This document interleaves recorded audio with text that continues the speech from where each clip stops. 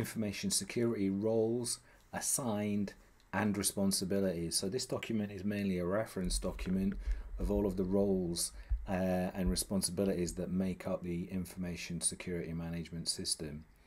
Not a lot for you to complete in this document rather than just an understanding of what it is.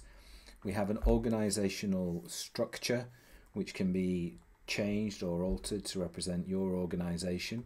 But again, as a standard, this pre-populated works well. We have named individuals and assigned roles. This is the area for you to complete.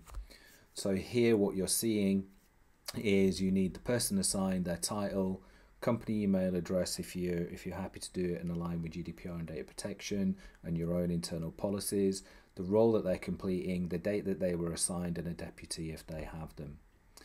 What we're looking at doing is completing and having a role assigned and an individual assigned for each of the roles that are documented, and we have a layout of the responsibilities of each of those roles, from the CEO to the leadership team and what the leadership team does, what information security management leadership does, what the information security manager does, what the management review team does. Now the management review team is a key control, it's a key role within the whole information security management system. They're responsible for the oversight of everything that's happening. So we're going to come to that, but you need to make sure that your management review team is populated and documented.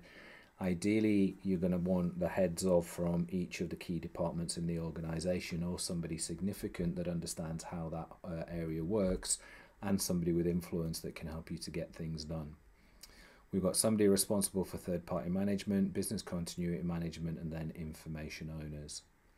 So this document sets out exactly what the responsibilities are of each of the roles, and then it has an area where we're going to record who it is. So this is your only piece.